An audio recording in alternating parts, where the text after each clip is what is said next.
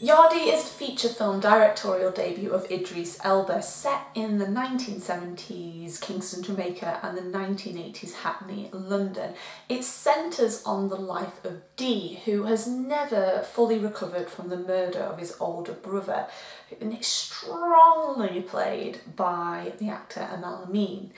Now, I was born in the 80s in Yorkshire, therefore I'm used to those type of films in the 80s that is scrim up north, down bit, Maggie Thatcher, e-by gum. Fact, we never actually say that. So a film from a different perspective highlighting Jamaican culture in London at that time is just a real eye-opener for me. Now, the main character has a choice with what he decides to do, whether that is to forgive or to avenge the murder of his older brother.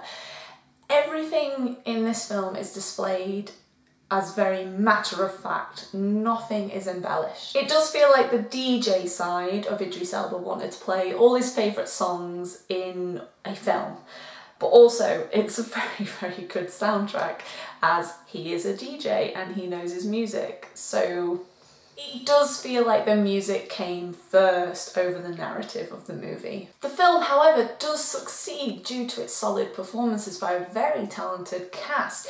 I learned something after watching this film about Stephen Graham. What can be portrayed as a very out-of-place casting turned out to be quite a passionate performance by him due to his paternal grandfather being Jamaican. I do believe it to be an accidental commentary on the way Britain is today, you know, with the likes of Brexit, violent crimes and the Windrush scandal. This film, even though it is set in the 80s, shows us how things just go round in circles. Be sure to like the video, and now I want to know your thoughts and feelings on Yardie. If you've not yet seen the film, go watch the trailer, let me know your thoughts in the box below, and thanks for watching.